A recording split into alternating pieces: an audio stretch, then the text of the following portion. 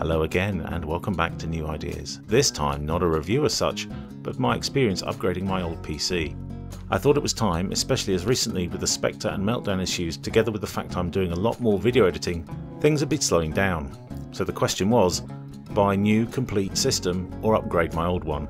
This is the old one, dusty, messy and first generation i5, about 9 years old. The case has a broken USB socket, so that has to go. It was slightly cheaper to upgrade and I really like building PCs, but I haven't done so for about 6 years and there are lots of changes. But which components do I buy? Well, naturally I turned to YouTube, of course. After many hours spent watching various videos, I came to the following decisions. First of all, the motherboard. RGB was not that important and SLI support was a bonus. And I wanted USB 3.1 and a header to support 10 gigabits per second. I might be doing a mild overclock and the budget was about £150. This fitted the bill, especially as I managed to get a really good deal bundled with a processor. So on to that. It's a Ryzen 1700X. Great for multitasking and didn't suffer from the Spectre bug, unlike the higher clocked Intel alternatives. And as I said, it was a great price. £300 combined with the motherboard, although I did have to buy a cooler. I went for the Be Quiet Pure Rock, but I may upgrade this in the future. As for the RAM, 16GB DDR4 3000 was what I went for. Prices are mad at the moment, but I couldn't wait. As for a graphics card, well, card prices are just bonkers. I went for 1070 Ti. This was the cheapest one available at the time, and I got it before the prices went stratospheric. What did I reuse? Well, for SSD, a SanDisk Extreme 120GB. This has my OS on it. Was it going to work swapping motherboard and processor? I heard good and bad stories, but I did image this on the old system before I started. Then my 3.5-inch hard disks, a WD Green 2TB and a Samsung 1.5TB. I managed to reuse my old Corsair 620 power supply.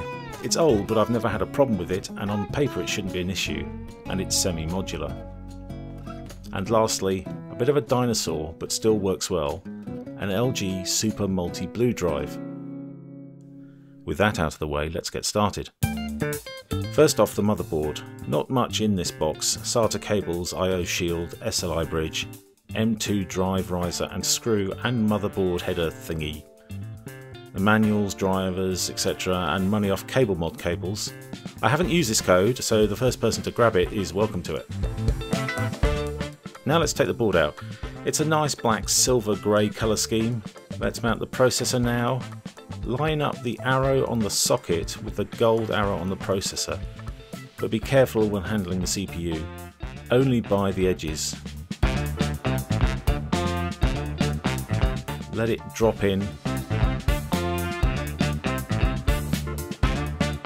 and secure with this lever. Now to fit the cooler. Easily in the top 5 of the most fiddly jobs, mainly down to the way it mounts. Also be sure not to accidentally brush against the base, as it has pre-installed thermal material here. The fan is easy to clip in and just attach the fan header. There's only one used here, even though the motherboard has support for 2. Now insert the memory into the like coloured slots. Here the CPU heatsink is slightly blocking the first slot, so I'm using slots 2 and 4. Then I decided to get full advantage of this motherboard, I'd need an NVMe drive. So here's a 250GB Samsung Evo. Fairly easy to fit. Doing this before mounting the cooler would have been easier. Now to insert the motherboard into the case. Make sure you insert the I/O shield first though. As for the case, I decided eventually on the Fractal Design R6. There's 8 screws to put in and do up, and it has to be perfectly aligned. A couple of the screws were proving problematic here as they were just fractionally out. Now for the most fiddly job, I think, the power supply and associated cabling. We have a whole mess and mass of cables here, 24-pin ATX, 8-pin graphics and 8-pin EPS, as well as the SATA power cables.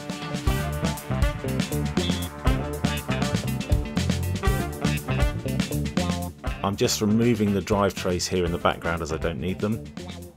Not in this place anyway. I'm not showing it here, but I did fit both the 3.5-inch drives and the SSD.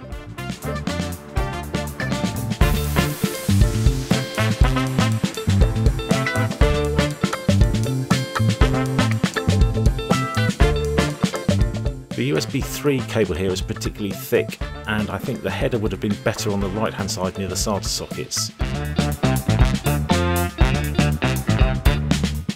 A couple of things have changed over the years with PC building.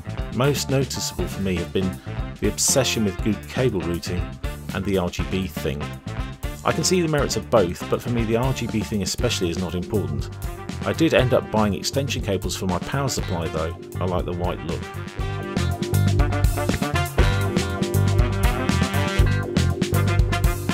Getting all the cables routed neatly without bending the pins on the motherboard requires a bit of patience, something I usually don't have.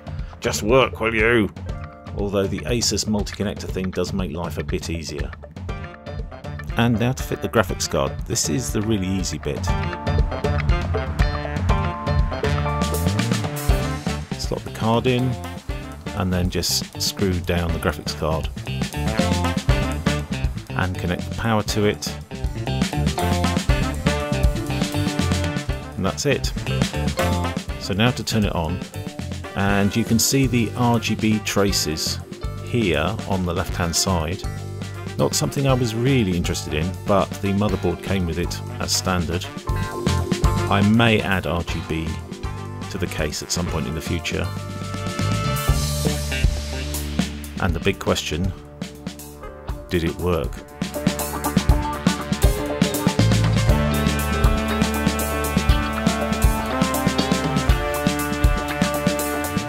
Well, yes it did, surprisingly actually. There were no issues swapping out the Intel processor for the AMD. It booted into Windows first time.